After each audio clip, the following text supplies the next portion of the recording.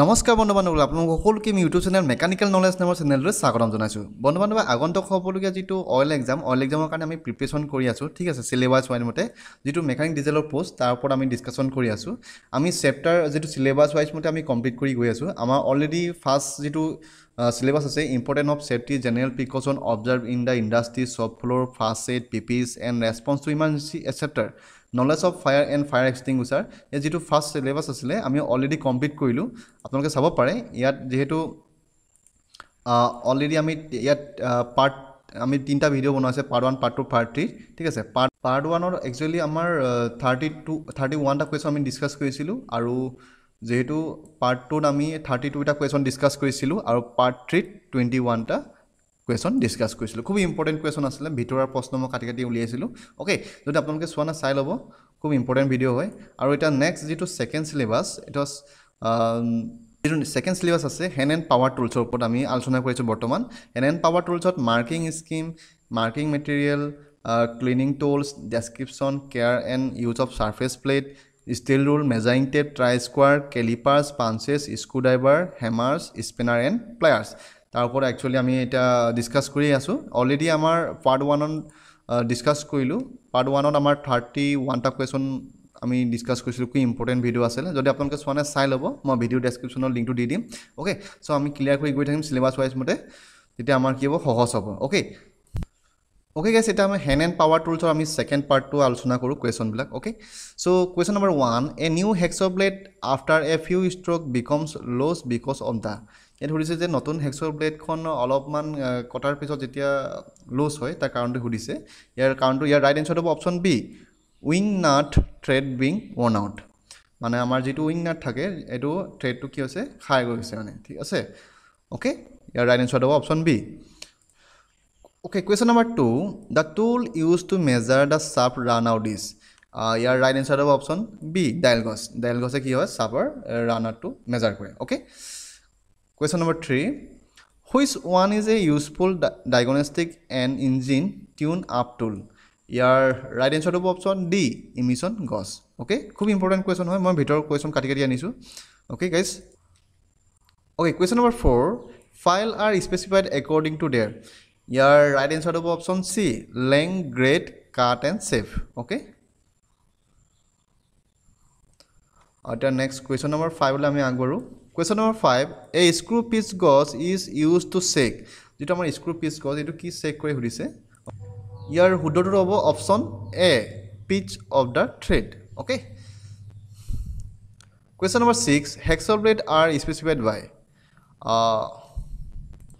ইয়াৰ শুদ্ধটো হ'ব option D all of this ইয়াৰ গুটেখিনি হ'ব length হ'ব number of teeth per inch wide okay So next question আমি আগবাঢ়ো Question number 7 name the testing device which is used to know the BSP of engine at different speed ইয়াৰ শুদ্ধটো হ'ব option A dynamometer okay guys খুব important question হয় এইটো okay question number 8 odd leg caliper is এতিয়া odd leg caliper টো কি হৈ উঠিছে odd leg caliper আনটা নাম হয় জেনি caliper বুলি কোৱা হয় okay ইয়াৰ ৰাইট এনচাৰটো হ'ব option B indirect measuring instrument আমাৰ যেটো মেজাৰিং হয় ইনডাইৰেক্ট মেজাৰিং ল'ব পাৰে মানে ঠিক আছে ওকে সো কোৱেশ্চন নম্বৰ 9 লৈ আগবাঢ়ো আমি question number 9 what material is used for making file okay year right answer হ'ব অপচন হাই কাৰ্বন ষ্টিল সৰি ইয়াৰ option A B C D উল্টা পুল্টা হৈ আছে মানে টাইপিং কৰোতে মানে পেজ কৰোতে অলপ প্ৰবলেম হৈ গ'ল ওকে সো আপোনালোকে এটো হেৰি কৰি ল'ব ইয়াৰ ৰাইট এনসাৰ হ'ব option A high carbon still okay So, I mean, next question lagbo. Okay, question number 10. A piece of hard paper on which abrasive molecules are sprayed on it. Those are capable for cleaning is called. Your right answer is option B, emery paper. Okay. Question number 11. Tell the name of the measuring instrument used to measure the diameter of the piston pin accurately. Your right answer is option D, outside micrometer. Okay. Question number 12. The hexo frame in which more than one standard size of blade can be fitted is called. Your right answer to option C, adjustable hexo frame. Okay. Question number 13.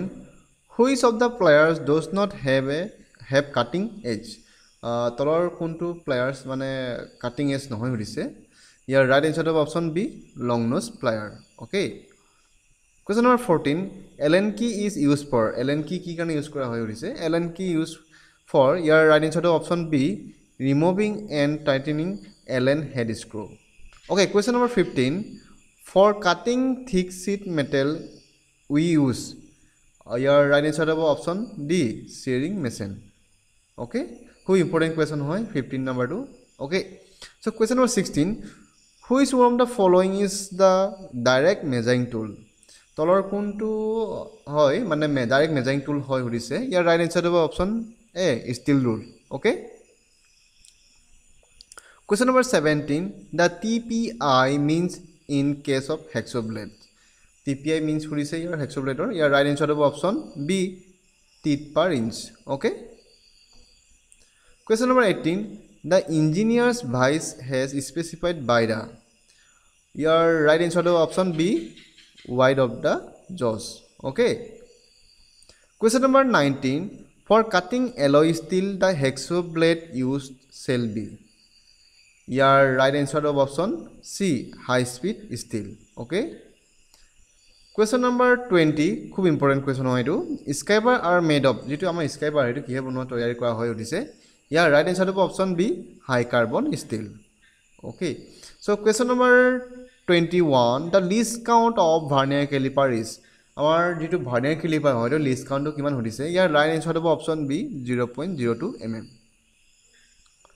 Question number 22 the smallest possible measurement date can be taken with the deaf micrometer is আৰু micrometer যিহেতু লিখা আছে ইয়াৰ right এনচাৰটো হ'ব option C 0.01 mm Question number 23. The number of graduations on the thimble of a metric micrometer. Your right answer of option B 50. Your 50 the numbers of graduation of thimble micrometer thake. Okay. Question number 24. What is the smallest reading of vernier caliper? Smallest reading buli kole ami gom pawa jabo je. Your right answer of option C least count. Okay.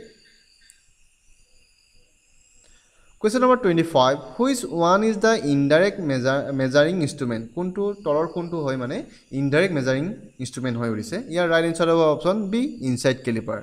Thik ase inside caliper to hoy indirect measuring instrument. What is the name of bevel graduated slip of outside micrometer? Your right answer of option D thimble. খুব important question hoy. Okay. Pointed koi lobo apnaloge. Question number 27. Which type of workshop equipment used to deliver the air pressure to hydraulic hoist? Your right answer of option B compressor. Question number 28. Which type of oil used in the lifts and crane? Amar lift or crane dot kuntu oil use kora hoise. Your right answer of option C hydraulic oil. Thik ase hydraulic oil amar ki koi use kora hoy. Question number 29. Which type of gloves used to avoid cuts and abrasion during material handling? Eto sobe jane. Your right answer of option B leather gloves. Okay. Okay. Question number 30. Eto part 2 eto last question hoy. Which is the cause for lifting equipment failure? Your lifting equipment failure karon to hudise. Your count of your right answer of option C oil seal. Thik ase. Your right answer of option C oil seal. Okay guys, azile imane jodi video to jodi important boli bhabise question ta tene hole mor video to mor channel subscribe kori dibo aru like eta mai dibo aru comment ta kori dibo okay aru ami bohuru question alochona koribo baki ase amar syllabus wise maje ami complete kori goi asu already amar eta syllabus complete hoi goise fire and safety aru eta ami hand and power tools ami discuss kori asu oti hunkala ami etu paru hack korim syllabus tu okay so azile imane ami next part aru notun bhalo bhal question lo ahim apnalokor agole okay So, Hadali Mani, thanks for watching. Bye bye.